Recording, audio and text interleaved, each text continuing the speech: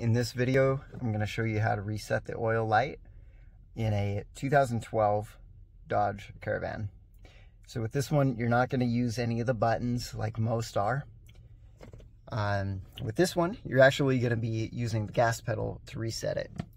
So you turn it 2 clicks, and then within 5 seconds, you hit the gas pedal all the way down 3 times.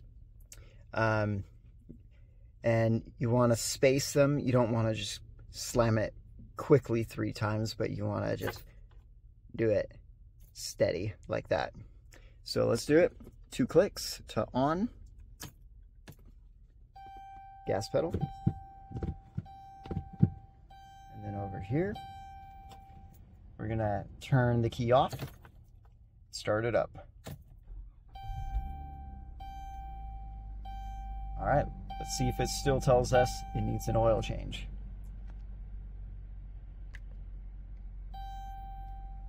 Low tire, but low tire only. Before it was showing oil change needed as well. All right, so that's how you do it.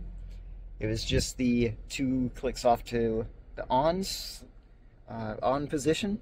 Don't turn on the engine, and 3 deep presses of the gas pedal without going real fast, because it's got to go through and register it in the system. If you're going too fast, it's not going to reset. But after each attempt, if it hasn't worked yet, you just start over again. Turn the key off, then back on. Deep press or hit it 3 times with about a ½ second space in between, and then shut it off. Turn it on, but start the vehicle. That would get the entire system to register it and reset that light for you. Thank you for watching my video, guys. If you liked it, please hit that like button, and also subscribe if you want to watch more of my videos.